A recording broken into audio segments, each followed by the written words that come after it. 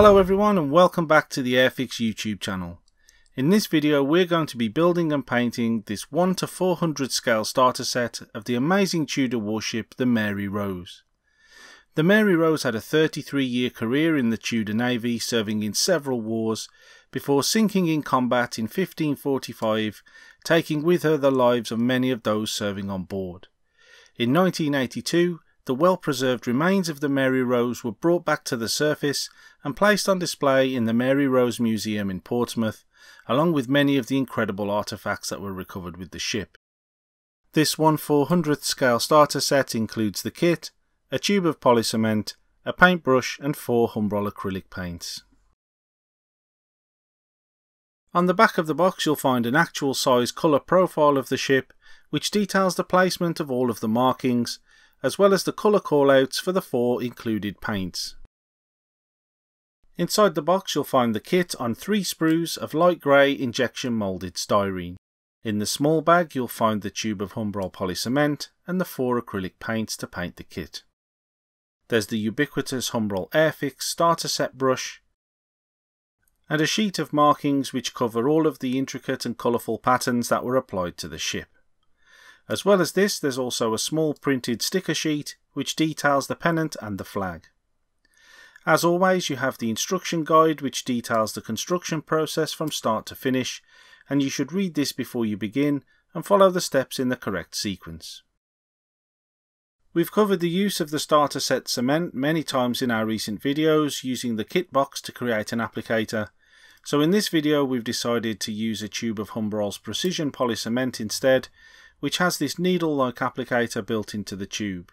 This allows for careful and neat application of the glue without the need to create an applicator. We're also going to be using Humbrol's acrylic spray primer in this video to prepare the surface of the model to receive the base coats of paint, and to apply the paint we're also going to use some of these flat brushes, again from Humbrol, to allow for smoother, faster coverage of the larger areas. If you're new to building models, you'll find all of the kit parts are moulded on these frames, which are sometimes referred to as sprues. As well as being essential for injection moulding, they also help to organise the parts, and you'll find that each frame is lettered on the long tab in the corner, and next to each part you'll find the part numbers moulded into the smaller tabs, and these correspond to the part numbers which are called out in the instructions. The letter refers to the frame and the number refers to the parts. When you've located the parts that you need for the first step in the instructions, they need to be removed from the sprue, and we're doing this using a pair of cutters from the Humbrol starter toolset. You'll note that we're cutting a little ways away from the part to avoid damaging the surface, and then those small pieces of plastic can be trimmed away with a modelling knife. Once those excess pieces of plastic are cut away with the knife, we can clean up the surface using a modelling file to ensure that no excess plastic is left behind. This process is basic model part cleanup and just ensures that there's no interference between the kit parts that would prevent them from fitting in the way they're intended. The precision polycement is applied simply by squeezing the tube, allowing the glue to travel down the needle applicator. Using this applicator we're able to focus the glue along the inner edges of the join so it doesn't squeeze out when the two parts are pressed together. Polycement works by melting the plastic together, so you do have 3 or 4 seconds to ensure perfect positioning before the glue starts to set. When applying the smaller detail parts, if you're just using your fingers you do run the risk of getting some polycement on your fingertips, which can then be transferred to the surface of the model, leaving behind ugly fingerprints. If you have a set of tweezers, these can come in very handy for manoeuvring some of the smaller pieces into position before switching to your fingers just to press them home and reducing the risk of spreading glue into unwanted places. One of the other great benefits to using Humbrol's precision polycement on this build is the ability to quickly and neatly apply a continuous bead of glue. If you've watched our previous tutorials where we use the kit box applicator setup, you'll know that to apply a continuous bead we often have to make several trips with the applicator between the model and the palette. Using the precision polycement, we can very quickly and very neatly apply a continuous bead of glue all the way along the parts, and that's cut down the assembly time quite dramatically. Once the upper and lower decks are in position, another glue bead is added along the rear and the stern of the ship is dropped into place, and before the glue bites in, everything's aligned nice and neat. Another glue bead is added to the other half of the hull, and then this is dropped into position to close up the model. This is basically the assembly for the lower portion of the ship completed, but again just make sure that careful alignment is carried out along the stern so that everything lines through nice and neatly. Moving on to the masts, a small blob of polycement was added before the crow's nest was slid into position. There's a small notch and tab arrangement on the masts which makes alignment simple as they will only fit one way, and we left clean up of the crow's nest parts until after they were glued to the mast, as this makes holding those detail pieces much easier. To glue the mast to the sails, there's a small groove on each mast which corresponds with a notch on the sails. This maximises the gluing area to make for a stronger joint and also makes alignment very simple. There are 4 to assemble, and this was done in a matter of minutes. The last part of the assembly process involved gluing the rudder in position. We applied a few drops of polycement to the mounting points and then slid the rudder into place and made sure that it was aligned nice and straight before the glue cured. Once that glue was allowed to dry fully, the assembly process was complete and we can move on to painting. We've moved our Humbrol workstation out of the way as we're going to be spraying the model with Humbrol's acrylic spray primer to prepare the surface for paint. We've put some cardboard down to protect the surfaces from overspray, and if you are lucky enough to be able to spray indoors at home, make sure that you place something onto your work surfaces to protect it from the spray. After mounting the model on some scrap MDF which has been pushed into one of the mast mounting holes, the model was given light coats of acrylic spray primer from a distance of about 25 centimeters. We tried to avoid pooling the primer on the surface, and we made sure to spray from all the different angles to make sure the whole surface was covered. While the hull's first coat was drying, we switched over to the sails, which again had been mounted on a small piece of scrap wood using some white tack adhesive. Each one of the mast and sail assemblies was given a couple of light coats of primer, and once everything had been painted properly and allowed to dry, we were left with a nice smooth primed surface which was ready to accept the base coats of acrylic paint. The first areas of the model that we're going to paint are the white areas. Remember that some of these paints could have been sat on the shelf for a while, so they may have separated. Before you use them, give them a good stir to get the paint nice and smooth again. After stirring, we transferred some of the white acrylic to our palette, and then we diluted it with ordinary tap water to a ratio of about 60% paint, 40% water. By adding some tap water, this means the paint will settle down smoother on the surface, and we can build up the white paint in several thin layers without adding any three-dimensional texture to the model. Painting with white can be particularly tricky at the best of times, and if you don't have access to Humbrol's spray primer at home when you're trying to build your Mary Rose starter set, then don't worry, as the process remains exactly the same. Simply add diluted layers of white to build up the coverage gradually, and by thinning it down with a little bit of tap water, you don't run the risk of obscuring any of the surface details or creating any unsightly textures. We're using the brush from the starter set to paint these areas of the model because of the amount of raised details and small nooks and crannies that we need to get the paint into to make sure that we've got total coverage.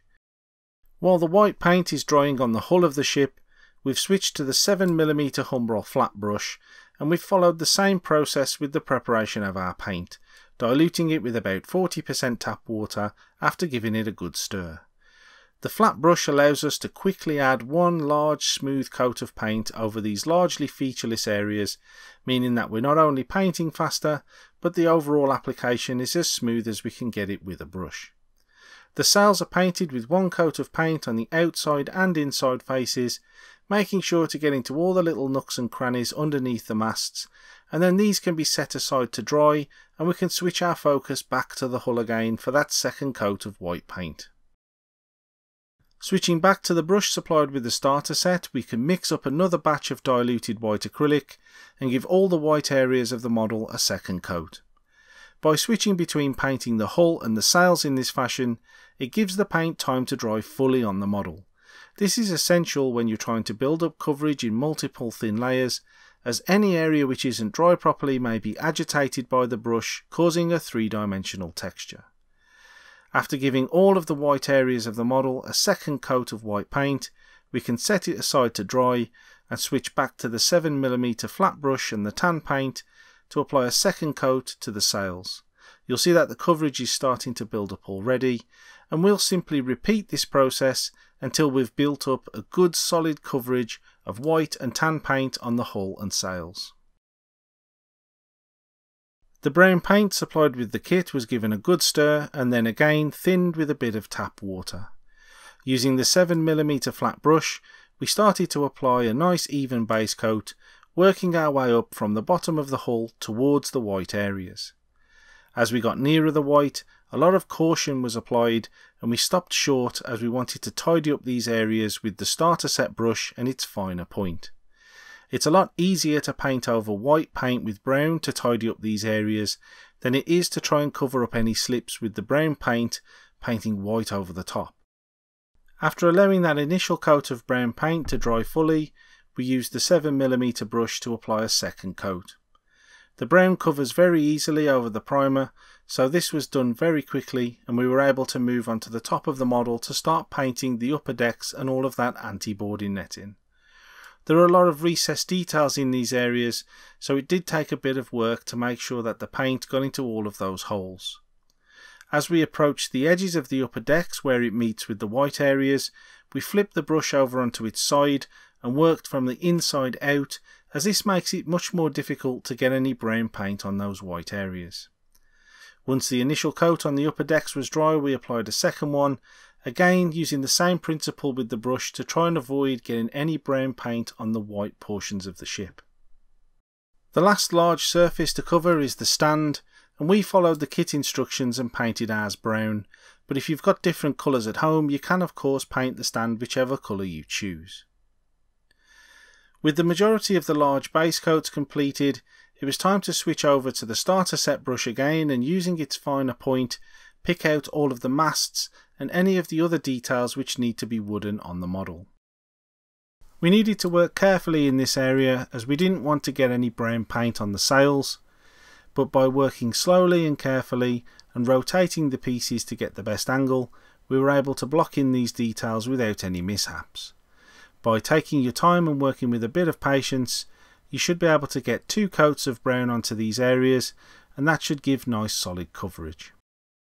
Moving back onto the hull with the starter set brush, we can now start to tidy up the demarcation line between the brown areas and the white areas, using the colour profile on the back of the box as our guide. The trickier areas can be done in one pass by reducing the dilution of the brown paint to about 20% tap water. This gives coverage in one pass rather than trying to build up these very delicate areas with multiple thin coats. This can be a really tricky process, particularly if you're a beginner to model painting, so if you feel that this is a bit intimidating, simply tidy up the line between the white and brown areas and move on to the next step rather than risking all of your hard work so far. To paint the metallic details on the model, such as the cannons and the anchor, the dark iron colour supplied with the kit was used. On the cannons, these details were painted first from above, before flipping the whole model over and painting them again from underneath to ensure that the entire cannon barrel was painted. The last step in the painting process is to reinstate the wooden area between the gun decks. We blocked this whole area in white at the start of the painting process because it's so much easier to paint brown paint over white than vice versa. By leaving this stage until the end, we're able to paint a nice crisp line by using the raised detail on the side of the hull as a guide for the brush. This will need to be done twice, so work slowly and carefully and you should be able to build up good coverage and reinstate that wooden strip down the side of the ship. If you're a beginner to painting, this may be another step that you want to consider skipping, as it does risk the white areas that you've painted already, but if you take your time and use the detail as a guide, you should be able to get that brown strip on without too much hassle. With all the painting complete, it was time to apply the markings, and we've really got some work to do here as the Tudors certainly like to decorate their ships. These markings aren't stickers, so they won't peel away from the backing paper. Instead, the selected transfer has to be cut free of the backing sheet using a modelling knife or scissors, and then taken in tweezers and immersed in water for 2 or 3 seconds. This can then be set aside to soak for 2 or 3 minutes, and this will soften the adhesive on the backing sheet, allowing the transfer to slide free under gentle pressure from a paintbrush. You'll know when the marking's ready to apply, as it will move freely on the surface of the backing paper, and we can pull it to the edge of the sheet, allowing a small area to overlap. After applying some water to the surface of the model to help in positioning, the marking can be moved into position and pushed onto the surface with a brush before the backing paper is pulled away. The water that we've applied to the surface of the model will allow it to slide around, so we can finalise positioning just using the back of a modelling knife to pull the transfer into place. This can then be allowed to dry and the marking will be applied. The same principle is applied to the smaller details on the sides of the ship.